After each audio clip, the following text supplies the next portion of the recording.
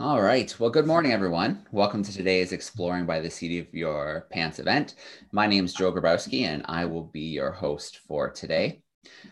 We couldn't be more excited to be hosting another event in partnership with the Gore, Downie, and Chanie Wenjack Fund.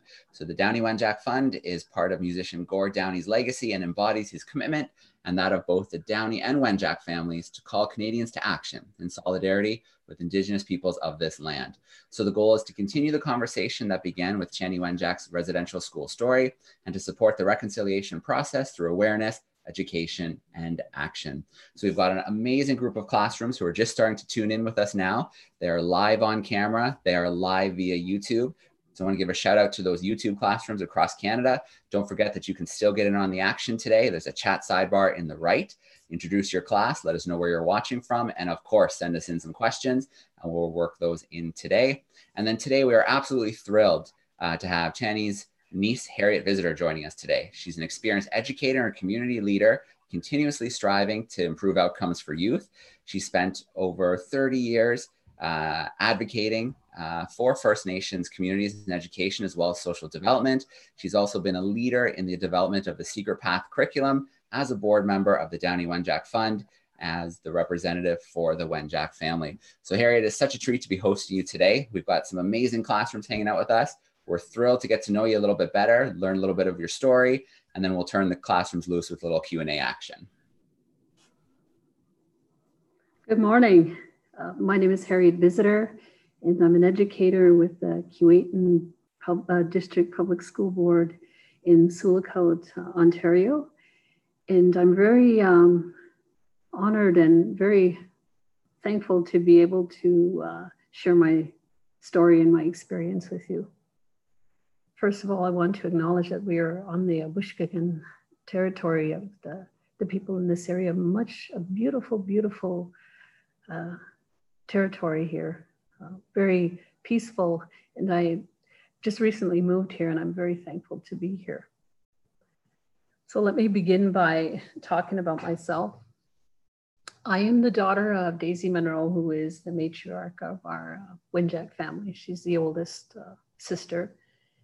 And I had been waiting, I guess, for many years. I've been an educator for many years. I've taught in private school.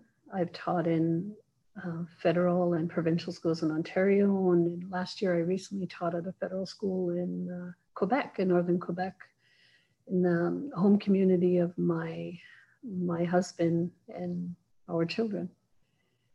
And so as an educator, I have been waiting for many, many years for this story to be shared with me. Yesterday was would have been the 66th birthday of my late uncle, Charlie. And I thought about him yesterday. I thought about my mom and his sisters. And I thought how I had waited many, many years for his story to be shared with us.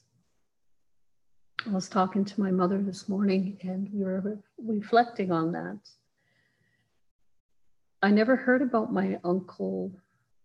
I think my son must have been about 3 or 4 when my mother had taken us to visit the Cecilia Jeffrey Indian Residential School in Kenora. She wanted to see the site and she brought us, my son, and I was watching my son just kind of walking around, and at a distance, my son and I watched as my mom approached the site.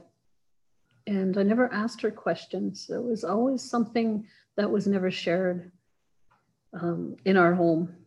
We knew something as children, we knew something was different in that the way my parents were, but we knew there was always something that they weren't sharing with us.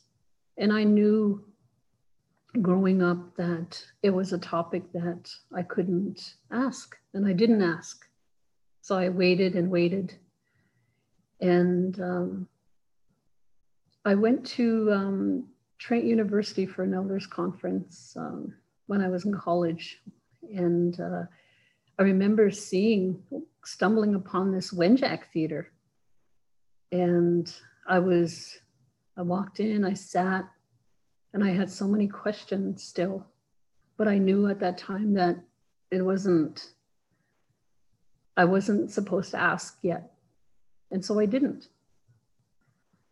Throughout the years, my mother would share little bits and pieces of her late brother.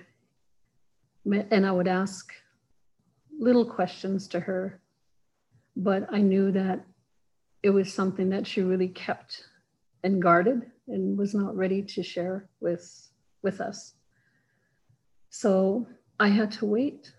I learned about, so we were never really taught anything about residential school growing up.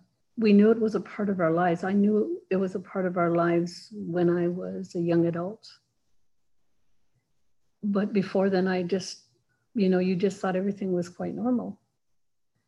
And it wasn't until I went to college and I began to learn, I began to study, I had more questions, and yet I still had to wait. It was still an area that wasn't talked about, and I knew not to ask her, so I kept waiting.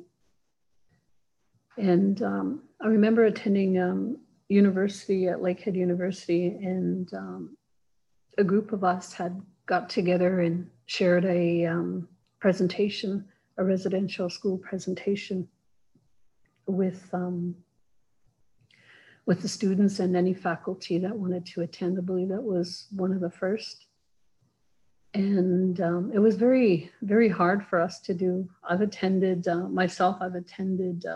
Poplar Hill Residential School and Crystal Lake Residential School. And so I knew a little bit about it, but I didn't know my mother's story. I knew that residential school was a big part of our lives in our home.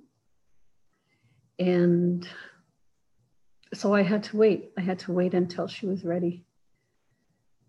And I think it was in 2016, we had left Waskaganish, Quebec, and we were coming to, I believe, Val-d'Or. And my husband wanted to quickly get into the hotel so we can watch the last concert that Tragically Hip was doing. As we got into the room and he turned on the TV, I stood there because what I saw was Gord. Gord was speaking and talking about me, talking about us to the world, to his audience, to the Prime Minister. And right there, there was just something, a connection or something. I said, you know what, this man acknowledged us. I knew who he was in terms of his being the lead singer of the Tragically Hip. I've heard some of their songs, but I felt such a connection as to who is he, that he would say this, that he would acknowledge me, acknowledge us. I felt something really moved me about just hearing that. That's the only part of the concert that I ever got to listen to, was Gord speaking out. And then little did I know that in September, I would finally meet him. And we flew up to Ogoki to meet up with Gord, Mike, Patrick, and numerous others. And I remember being in the clinic in Martin Falls, and I brought my 2 children with me. I always think it's important that they accompany me when possible to different events. And I remember sitting there on the floor. There was, people sitting around and there was no room. So I sat on the floor. I wanted to sit on the floor. And I remember listening to my mom and my aunts and Gord talk. What I had waited for decades to hear, I was finally hearing at that point, hearing about the uncle that I never met, how much of an impact it has been on my mom and her sisters. And so I just sat there. The teacher and me became the students, and I just sat there. And it had taken many, many years for my mother to be ready to share. And maybe she was waiting for me to be ready to listen as well. So it was I had waited and waited, and the time had finally come for me to hear the full story and to finally meet him, I guess you would say. And everything that led up to that point, I really believe our steps are directed, and people come into our lives and we meet people. And I knew that when I first saw Gord on the TV, I knew that there was just something, and I knew I was going to meet him. I didn't know when, I didn't know how, but there was just something I knew that I was going to meet. I was going to meet this person. And meeting him has really impacted my life, has really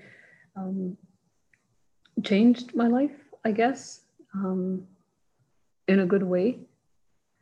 And I'm really thankful for what he's brought into my life, and into my life as a mother and as an educator. I think back, yesterday I was thinking back to my late uncle Chanie, and how his life, he wanted to go home. My uncle wanted to go home. He was lonely for home, and he should have been at home. And, eventually he ended up dying going home. And that's the story in its simplicity. And at a time in our history when it was so uncommon for young people, our people, to advocate and speak for themselves, he did. He had the strength and knew what he wanted. And I always think of that when faced with anything, that I think of what his life has meant to me, and in terms of being a teacher as well,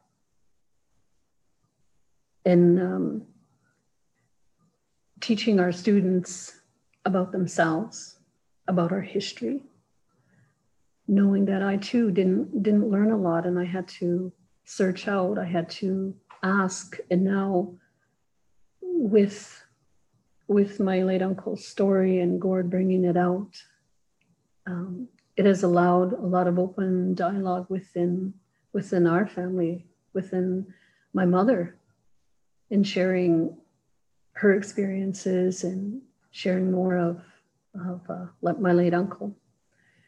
I remember when we were at the first concert in Ottawa, and I believe I was sitting beside my Aunt Pearl, probably first or second row. And as soon as the animated the songs came on, I wept. I wept because I never knew my uncle. I never had the chance to know my uncle. So therefore, I never had a chance to mourn my uncle. And it gave me something so physical that I can connect with. I could connect with the screen. I could connect with him. I looked at him and I thought, it just gave me something that I needed. I needed to connect with. And I'm always grateful for Gord and Jeff Lemire and the way he captured my uncle. And for me, that animated story helped me connect with the uncle that I never got a chance to meet.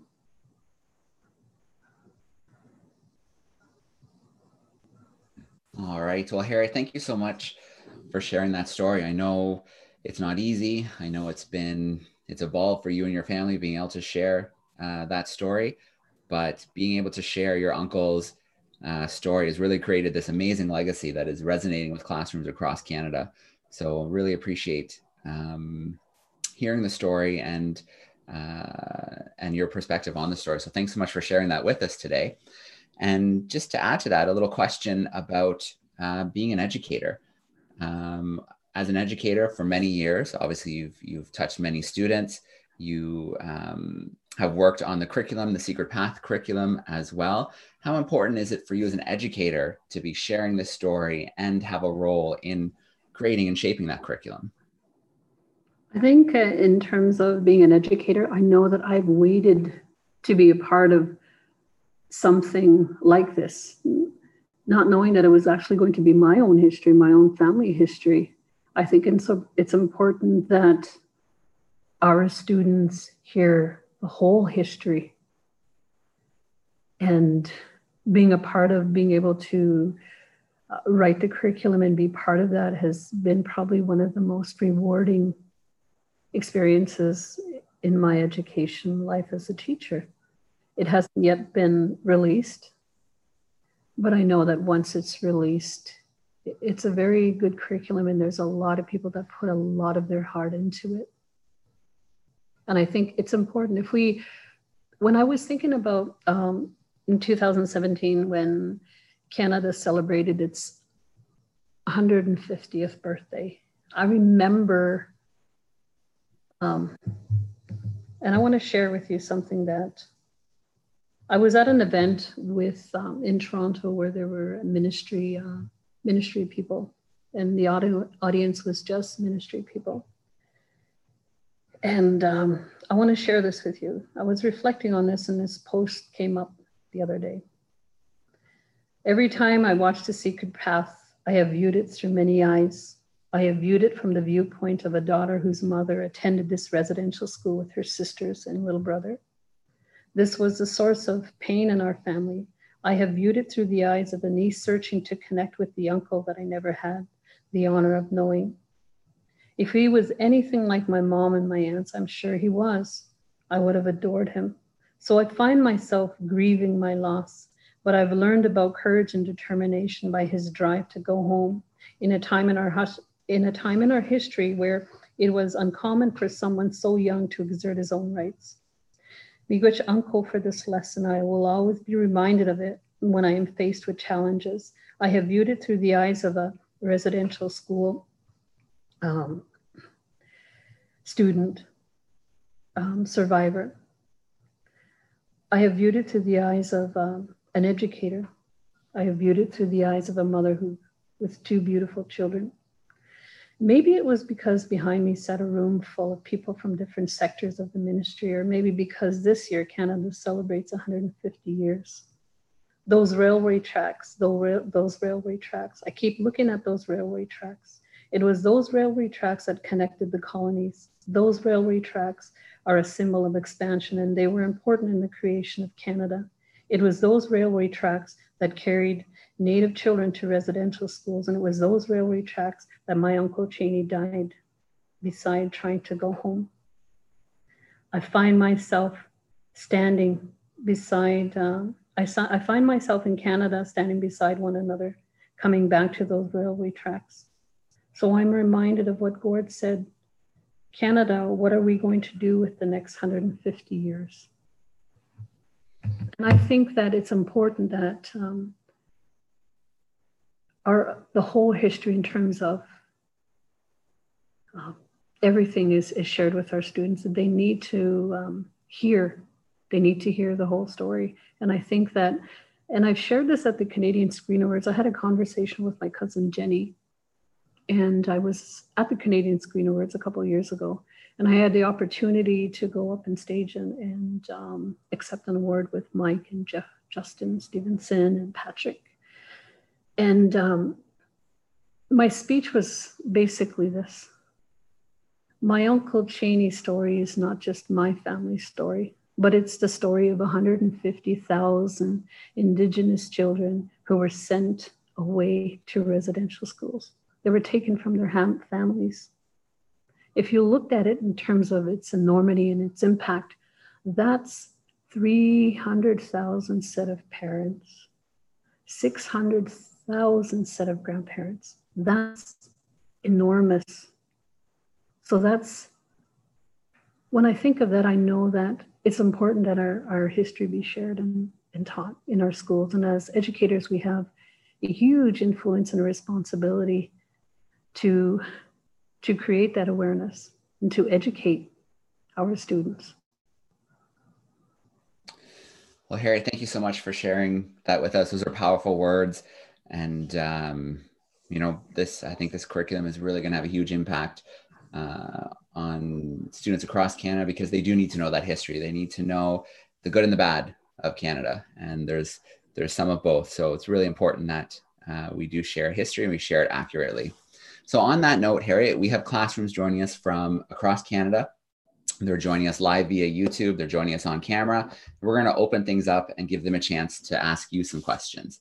So before we do that, I do want to give a shout out to some classrooms on YouTube, because we're starting to get some introductions there. We've got Northern Dancer Public School joining us in North Oshawa. We've got some students who are tuning in at home because it's a no bus day for them. So this group is joining us from Edenwood Middle School in Mississauga. We've got Frontenac Public School in Burlington. We've got a group joining us in British Columbia, Algonquin Public School in Woodstock, Ontario. So we have lots of classrooms joining us. I'll do a few more shout outs. Sacred Heart in Evanston, Saskatchewan. Looks like Lynx from Lamont, Alberta is joining us. Lots of amazing classrooms tuning in live today. But let's start off with a question from one of our live classrooms. So we are going to jump into Mrs. Gill's group. They're grade 5-6s. They're hanging out with us in Ontario. Let's get that microphone turned on. How we doing, Mrs. Gill's class? Good. Hey, Beth, you're up. So we're going to do something a little differently here today. We're going to break the question rule. We actually want to share some things with you today. So I have 3 students that are excited to tell you a few things we've been up to. I think I've seen a few. I've seen the door. Yeah. Beautiful door. Our class did a door and we decorated it, and we did the picture on Secret Path where Gord was on the railroad tracks that Chanie died on, and then we painted Chanie in with Gord. Beautiful. I've actually saved that picture so I can show it to my mother.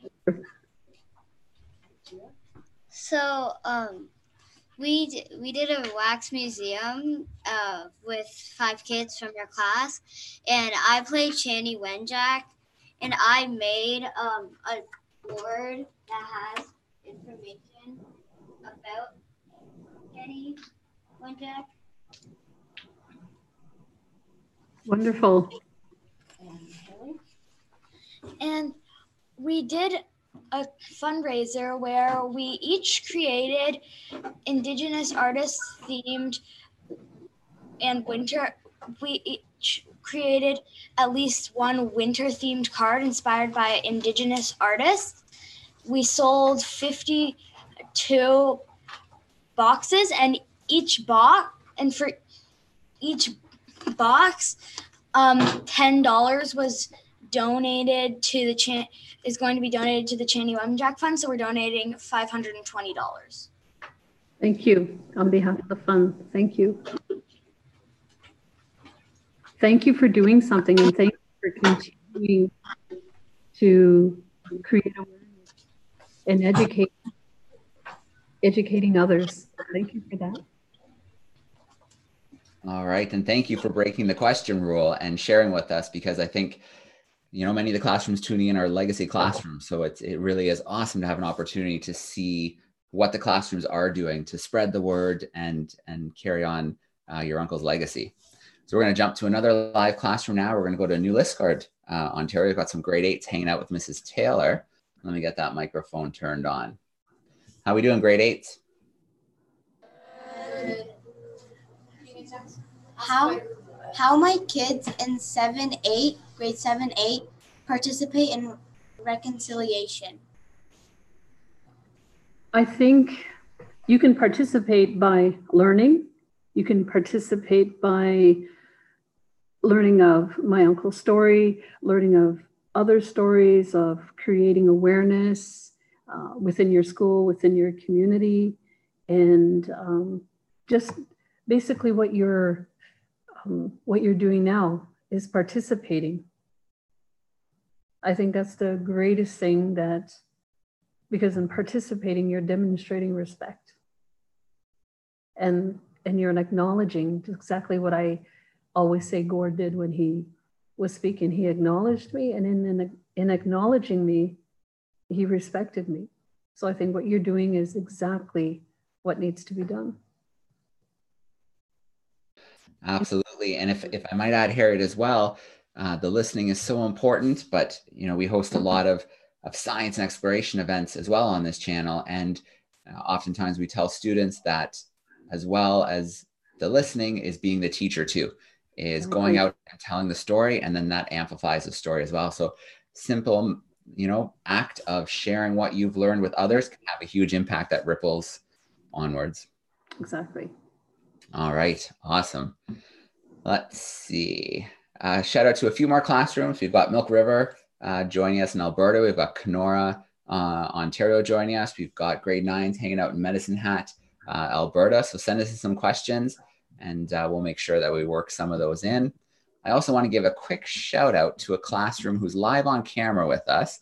It's a grade 9 class. They're joining us in Calgary, Alberta, Mr. Lafferty and Miss Ye's class, but their microphone's not cooperating today. So I'm going to spotlight their video. And if you guys want to wave like crazy for us so we can see, there you go. We can acknowledge you guys there. Perfect. So don't forget, have your teacher use the chat sidebar and send us in a question or two, and we will work those in.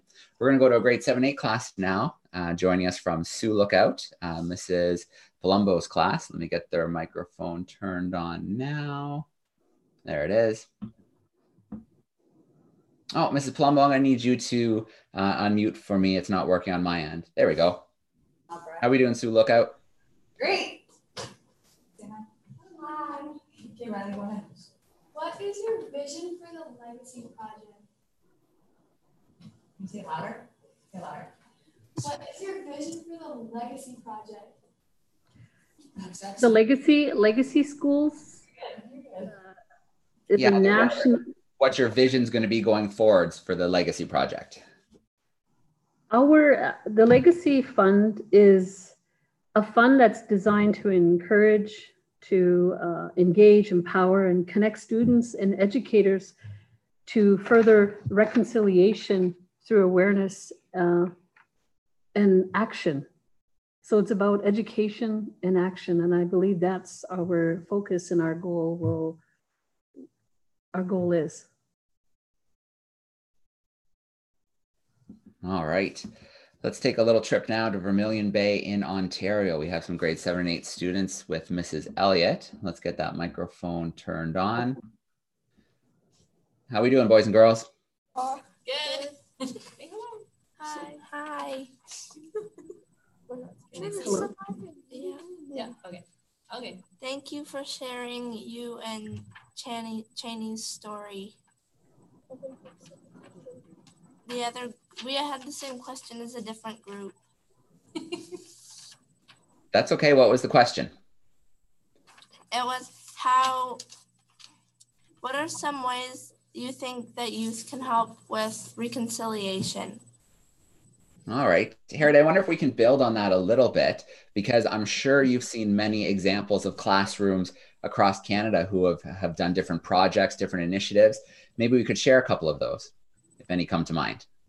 I think if I were to look at the different ones that I have seen, I see that there have been walks, there have been presentations, there have been days where I know for us, we've set aside a week where we've talked about residential schools and educated our students. We were in a walk with our sister high school. So there's numerous things that schools can do to create awareness. Many have done different drama plays and music presentations and, murals and paintings and written letters. And it's all about educating and talking about something that wasn't talked about before, and talking about it using different activities to create awareness within your classrooms within your school community. So there are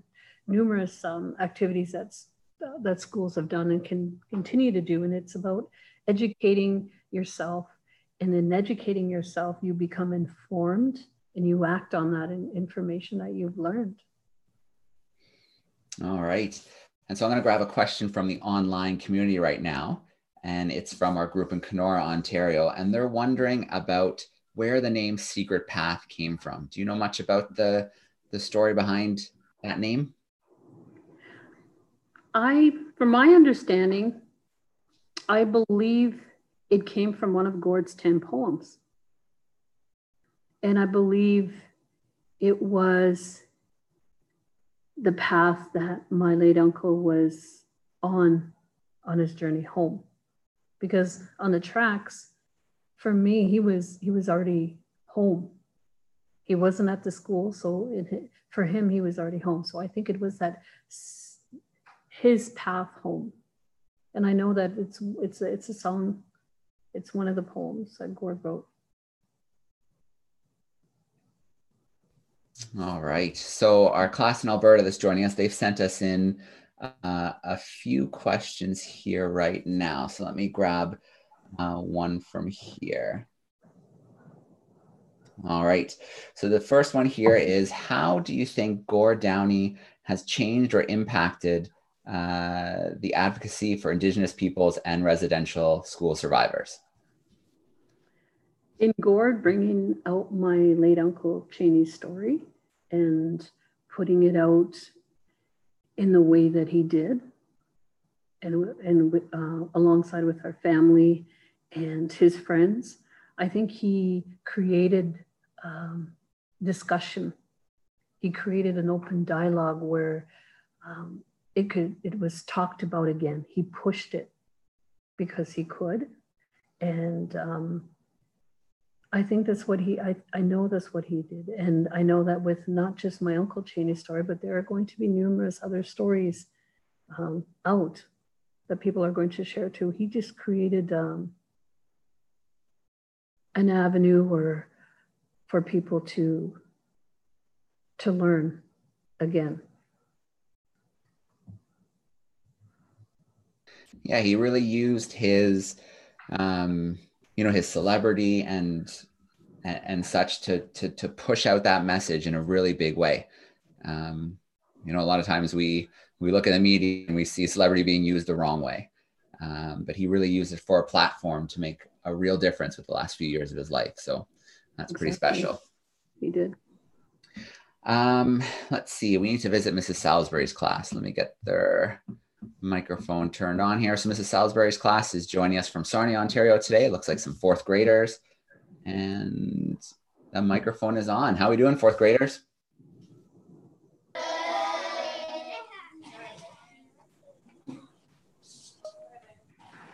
What does the foundation mean to you? Can you try that a little closer, a little louder for us, bud? What does the foundation mean to you? What does the foundation mean? The Downie Wenjack Fund Foundation? Yeah, he's wondering, what does it mean to you personally to know that it exists and it's out there and having an impact? Okay, I sit on the fund as a co-founder with Mike Downie, and we have amazing people that sit with us in promoting and engaging and creating awareness. I also sit as an education advisory to the fund as well. Personally, it has done so much in terms of just my Uncle Chanie's story. If I will add something very personal to this, when we were at the concerts in Ottawa and Toronto, I had met for the first time 4 cousins that I never met before. It was the first time meeting that they were adopted out, and I never met them. So it was a very personal homecoming time for those 4 cousins and our family. And the fund and Gord was very good in keeping us together, because it was something other than if you weren't a part, if you didn't know us, you wouldn't know that you know, we were meeting some family for the first time that were taken away. So it was a very emotional time. And some of that and seeing the changes in my mother,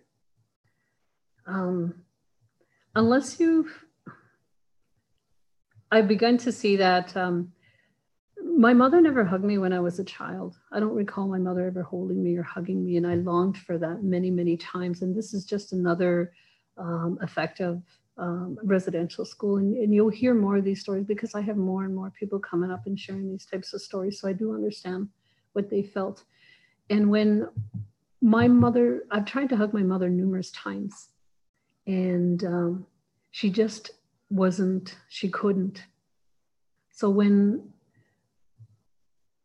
it's so, the day that Gord passed away, I was about a half an hour out of Thunder Bay and I received word that Gord passed. And I remember hearing that and I wept. We were actually going to Thunder Bay for the wake of my Aunt Pearl's daughter, my cousin Catherine. And I remember walking into that funeral home and my mother greeted me and she hugged me. And my husband said to me, "Your mom hugged you." And when my mom hugged me, I whispered, "Thank you, Gord." Because she embraced me and she didn't freeze. And those are some of the personal things that this fund, and knowing that you may not see it, but there is change happening when people are sharing a topic that has never been talked about before. I see it because I see the change within my own family. And I will always be part of the fund because I know and I see the change that's happening at our community level with our people, because I see it in my home, in my family. All right, Harriet. Well, we're going to take one more question from YouTube today because our time is going quickly. I want to take this one from a British Columbia group, and they have a little two-part question for you. They're wondering about Chanie's parents' full names and then how long you attended residential school. Well, my Shumas, James Wenjack, and my Kokum's name was Agnes Wenjack. My Shumas was a hereditary chief. He was an Anglican minister, fiddle player, and he traveled the barge up to Moose Factory and back down to Martin Falls, Ogoki during the times when he would take his verse. I attended Poplar Hill, I'd say, for half a year, Poplar Hill Residential School. And I attended Crystal Lake the same. I attended half a year. All right. Well, Harriet, it's been such an honor. It's been a privilege to have you with us today, to have you share your story. I know it's not easy. You really opened up to us today, and I think the classrooms really appreciate you being so candid. And we're excited to share as well that on the 23rd, that we'll be hosting Daisy and Pearl at 1:30 p.m. Eastern for an event. So I think that's going to be a really important event to have. I'd like to say something in closing. And I know that it's, and many times when I have to share about residential school, when I'm teaching or when I'm talking, I'm sharing, I'm looking into the eyes of our future. I have the honor of doing that every day. And I know that our history is not, there's part of it that's not nice and a part of it that's painful. And I try to tell my students, I know that, I feel that, I've experienced it. And when I look at our history, I look at my students and I say, it's up to you now to write. what our story was going to be. I know what our story was like. I experience it. I see it from the past. In terms of the future, it's you that's going to help write this story now. I know it's quite painful, but I know that I see the resilience in our people, the strength in our people. And I'm very excited in terms of what our future is going to be like with our, in the hands of our youth, and how we need to help them, guide them, support them in what our story is going to be like for the next 100 years. Absolutely. Harriet, I think that is the perfect way to leave off today's event. We've had an amazing group of classrooms, both live on YouTube and here on camera with us. So we appreciate you joining us. We appreciate all the legacy schools who do so much to help continue spreading the story, making sure students understand this part of Canada's history and what we can do to help make things right, get closer to reconciliation, to actually do something instead of just listening to the stories. So what I'm going to do, Harriet, if it's okay with you, I'm going to turn the microphones on and we'll just give the classrooms a chance just to say thank you for today. So boys and girls, I'm going to turn the microphones on if you guys want to say, a big thank you from your classroom, and then we'll sign out for today. So here we go. Microphones are coming on. Thank you. Thank you. All right. Well, once again, boys and girls, thank you so much for joining us. Thank you for the great questions. And Harriet, thank you. Thank you for sharing with us. And we look forward to hosting you for another event in the future. So thank you, everyone. Enjoy the rest of your days. And we're going to sign off for today. Thank you.